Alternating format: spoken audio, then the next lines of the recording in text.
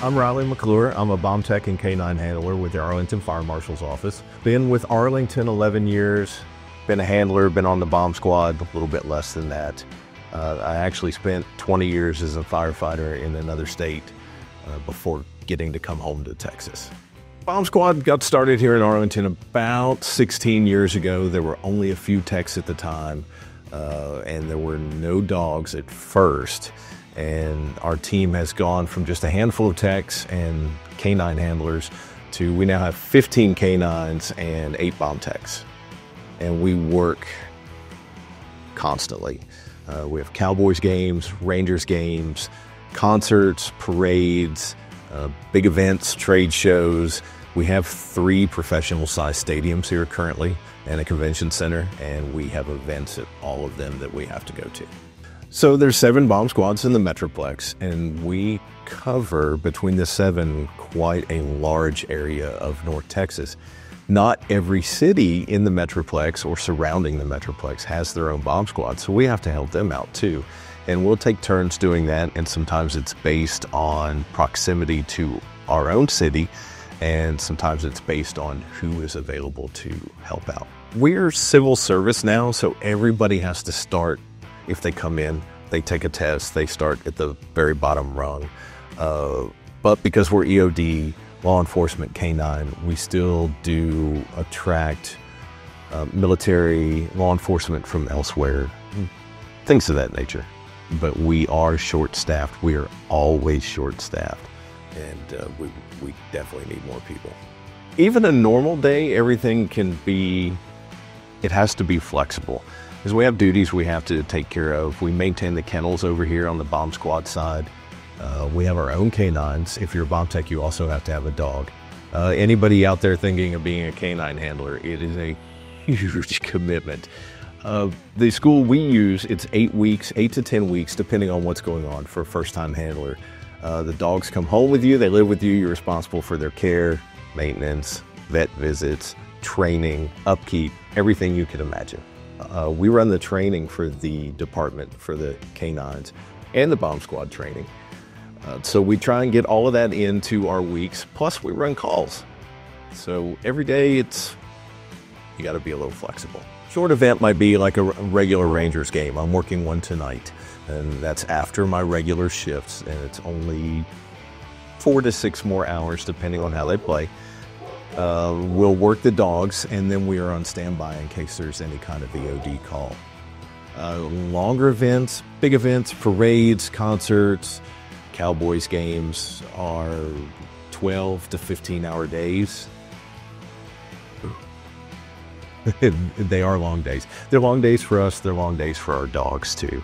We're there from the beginning until the end. So a Cowboys game is 7 hours before kickoff until sometime after the end of the game. And as far as prepping for that, we stay in that ready mode. We work so many events. So just keeping up with the K9 training, keeping up with our bomb training, checking our equipment, keeping everything in tip-top shape. And so we're ready to go. If we got called out now for something an event that we weren't expecting, we would be able to handle it. Raining, snowing, wind, sunshine, 20 degrees or 108 degrees. I worked in all of it, and we have to be there to do the job until the job's done. At bigger events, we will have the hazmat team from the fire department with us, and several of their guys will have to stay at the truck. Our truck is used as a command post, more or less. And in the old truck, it was a fight to have a place to sit. You couldn't move around without bumping into somebody. You had to get half the people out of the truck if you needed to get equipment from certain compartments. And with the new truck, we have a space for everybody. We're out of the weather at all times if we need to be. There's room to function, there's room to operate, there's room to do more than we've ever been able to do with a truck before. Our line of work is a little different than a lot of folks are used to. And having the right tool for the job can change everything from the amount of time it takes us to complete a call to how safe that call is. And being able to have that equipment there with us that's easily accessible can save a lot of time. Training and time to get that experience really will help. If you're trained, if you know what to do, if you show up somewhere No matter what the scene looks like, complete chaos, something that looks scary, or just routine, you're going to treat it the same if you've got the training, if you continue to train, if you keep your mind that way, you develop that muscle memory. It really will help you push past confusion and fear.